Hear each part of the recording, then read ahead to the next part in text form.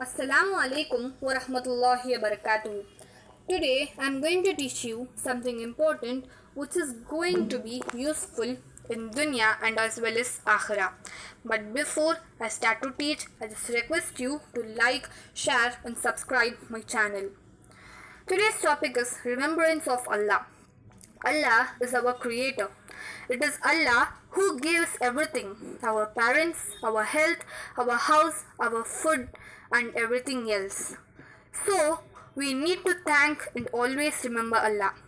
But how to remember Allah? There are various ways to remember Allah. We remember Allah when we obey Him. We remember Allah when we thank or praise Him or ask His forgiveness for our sins. We remember Allah when we ask Him to give us what we need, and especially we remember Allah when we call on Him in our troubles and sorrow. We can remember Allah anywhere. For a believer, remembrance of Allah should be as essential as breathing. We may remember Allah in our own words, but the Messenger of Allah has taught us countless expressions and du'as for various occasions. They are in Arabic. You should learn them and form a habit of calling on Allah by them. Our Prophet Muhammad has said, the best remembrance of Allah is La ilaha illallah, which means there is no God but Allah. And with little things we can develop our remembrance of Allah.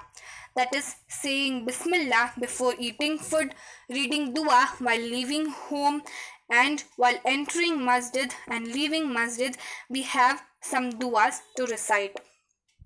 So like this we can develop our remembrance of Allah.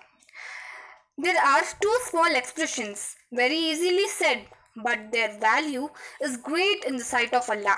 They are Subhanallahi wa bihamdihi Subhanallahil Azim. So if you recite this at least 100 times a day, and Messenger of Allah sallallahu alaihi wasallam has said this too, that whoever says Subhanallahi wa bihamdihi 100 times a day will be forgiven all his sins, even if his sins are at the size of the sea level. So how great it is to remember Allah. The expressions which are dearest to Allah are the four expressions. Those are Subhanallah, glory to be Allah, Alhamdulillah, praise be to Allah, La ilaha illallah, there is no God but Allah, Allahu Akbar, Allah is the greatest. So inshallah we all will try to remember Allah in every second of our life, and when we remember Allah, inshallah we will get close to Allah subhanahu wa ta'ala. Thanks for watching my video. Hope you understood about Allah's remembrance. Jazakallahu khair for watching my video.